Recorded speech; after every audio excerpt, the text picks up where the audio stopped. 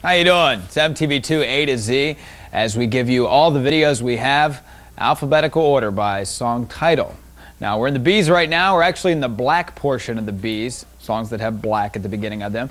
Three Merry Widows coming up, also Queen Latifah, who's been very busy lately. If you go through your television there in the day, you'll notice her little talk show. Give that about another month.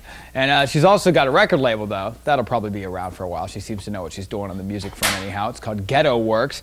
And she's set to put out her first release, I do believe, next month. It'll be a compilation CD, so look out for that. Speaking of compilations, let's talk about Soul Asylum.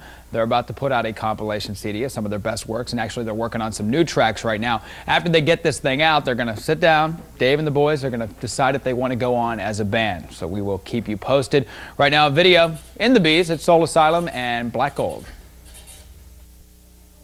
It's MTV2 A to Z. Have you missed anything? Have you caught all of the videos? Do you want to know what you missed, just in case you haven't sat in front of your TV for the past 4 or 5 days? 8 days. 8 days. It's been a couple days. You can check out our website at mtv2.mtv.com. I'll give you the entire listing of everything you've missed over the past 8 days. Now, we blazed through the B's right now. We're actually still in the black portion of the B's. We've got Lakeem Shabazz coming up, also MC Supreme. But first, a video from Soundgarden.